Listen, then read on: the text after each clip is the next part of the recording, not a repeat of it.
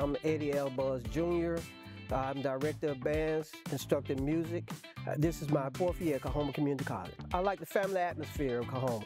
The campus is not so large where you can get enveloped in and lost. And I always wanted to come to Coahoma, even when I was working at one of our rival schools, because it's an HBCU.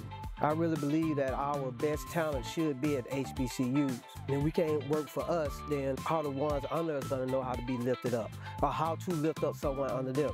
Dr. Towner, his agenda is the same as mine, where we want to build a program that's one of the best in the state and hopefully the nation.